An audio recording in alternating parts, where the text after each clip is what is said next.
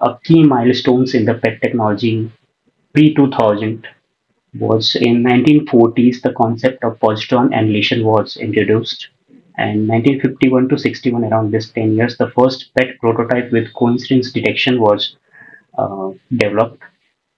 In 1962, fluorine A14 was developed, and 1969 the first prototype PET with the ring detectors were developed. In 1973, first dedicated PET scanners, and in 1976 the F18 labeled FDG was introduced. 1977 the first whole body PET scanner came, and in 1980 the first commercial PET scanner came that was called as emission computed axial tomography.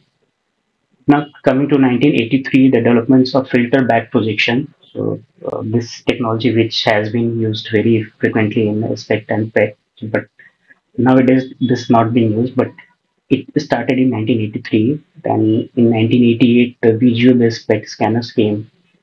91, the PET city concept was proposed, and the first 3D PET imaging technique was introduced in 1996. Then 1997, the concept of the time of flight was revisited. It was set somewhere in 70s, but it was revisited in 1997. And in 1998, first prototype PET CT scanner came. And in 2000, first commercial PET CT scanner came by Siemens. So in 2002, the introduction of LSO detectors were introduced.